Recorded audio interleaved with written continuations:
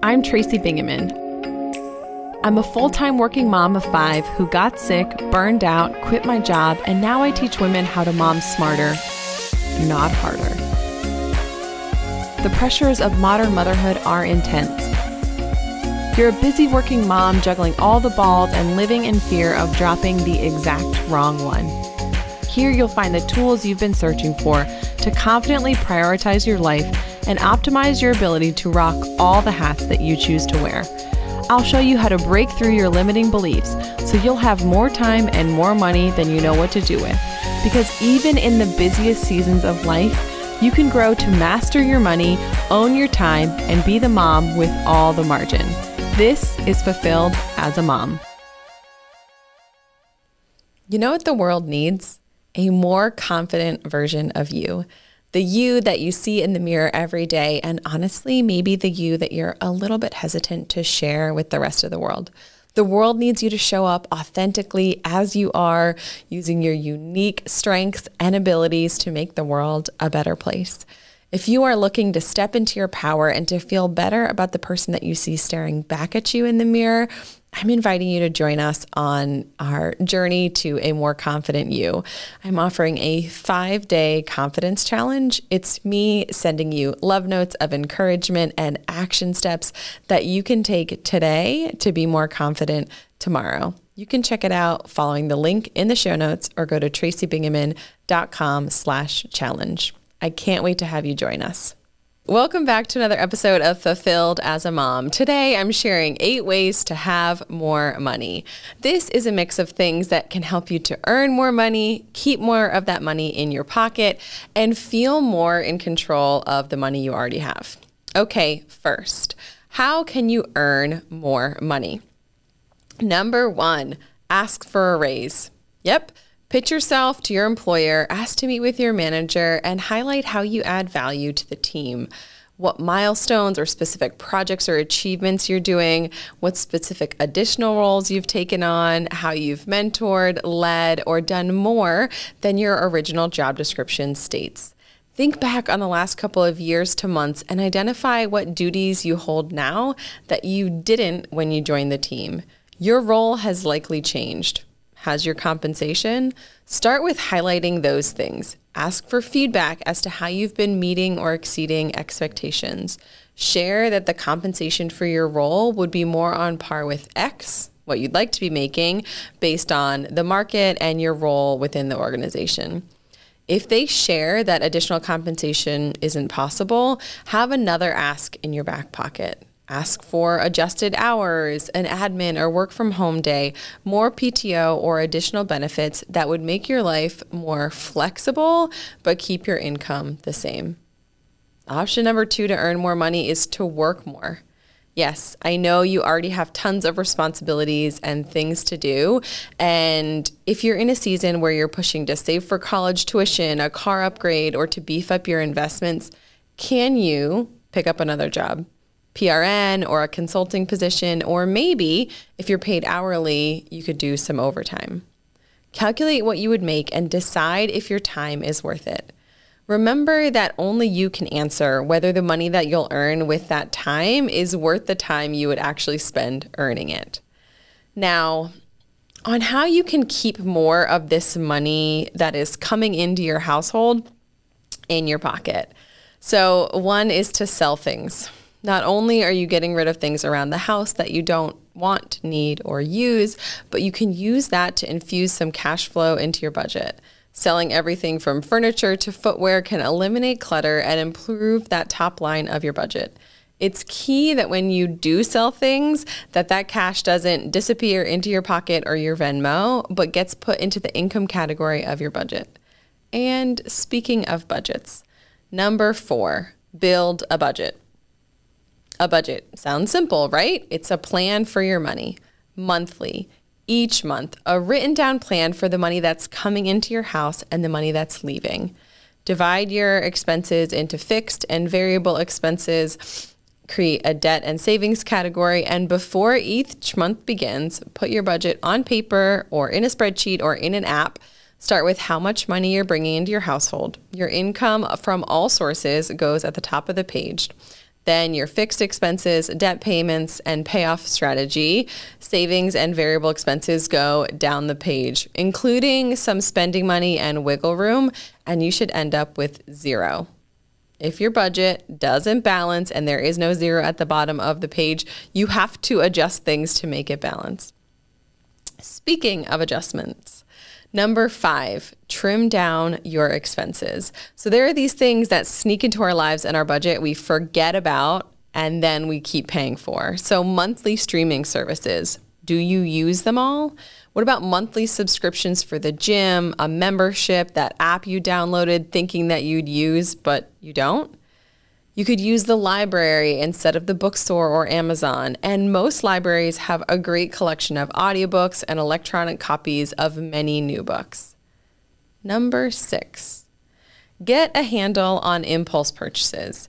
You know, those times when you walk into the store to kill time or just pick up a couple of things and you walk out $200 lighter, or when you're scrolling on social media, you see an ad, you wonder how the universe knows what you've been thinking about buying, and then click, click, boom, you bought something from an Instagram ad again. Impulse buying is often the symptom, not the disease. So think back on the times that you've made impulse purchases in the past and try to identify that feeling or feelings that you were having at the time. Were you bored, upset?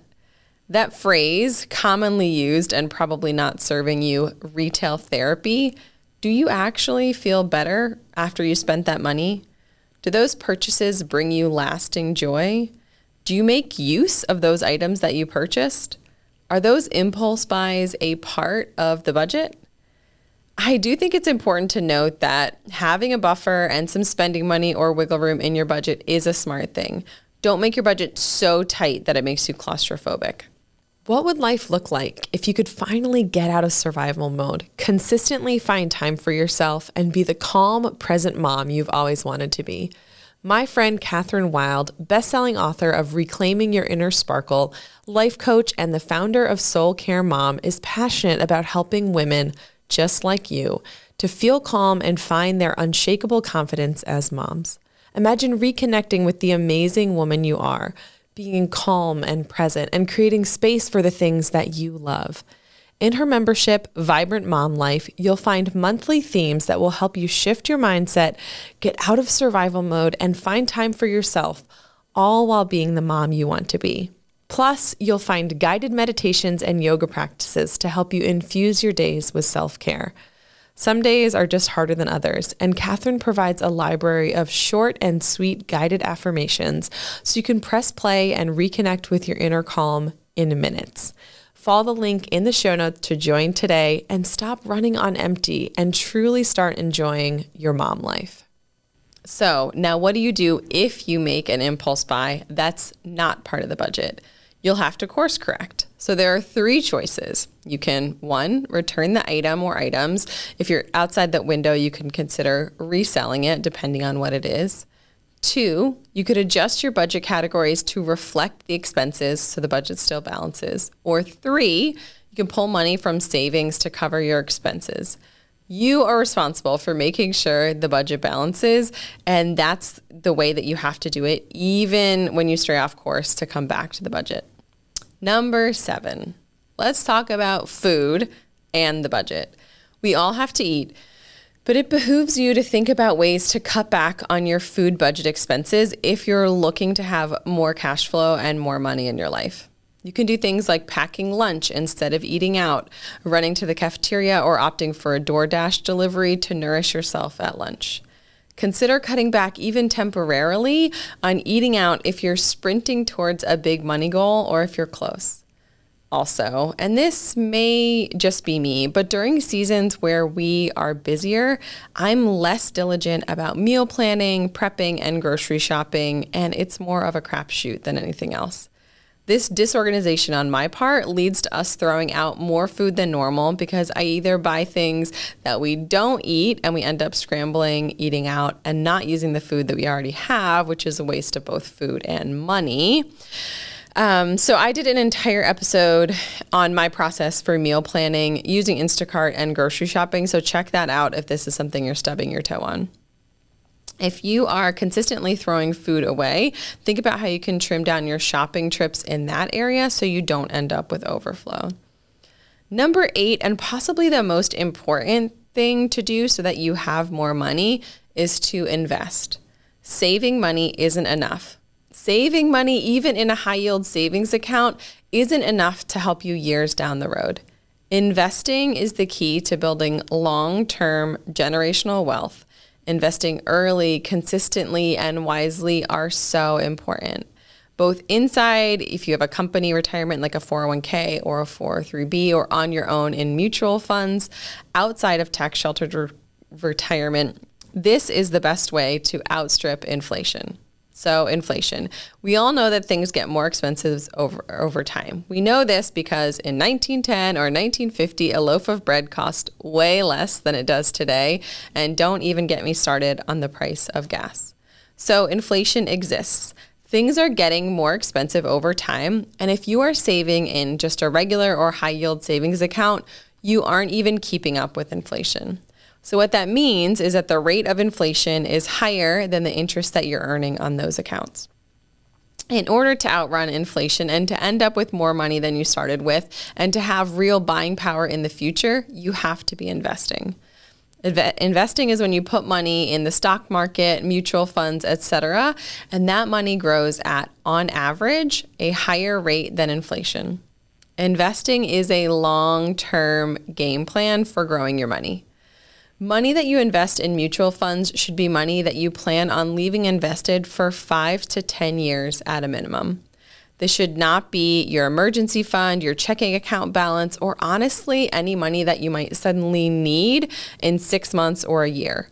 It's money that in your budget, it's in the savings and debt category, and you're choosing to invest it for long-term wealth building. So those are 8 ways that you can be diligent and intentional about having more money now and in the future.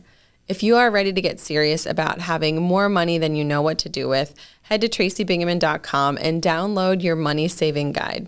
It's 12 tips to help you save $15,000 this year, and it's a great way to start saving more and spending less. So you can find it at tracybingaman.com/save, and the link is waiting for you in the show notes. Until next time, keep on taking one step at a time, being diligent with your money and your time to help you become fulfilled as a mom. I'll see you then. I'm doing a victory dance right now because you did it. You took the time to tune in, to reach for a better life, and to take care of you. Did our time together go by way too fast for anyone else?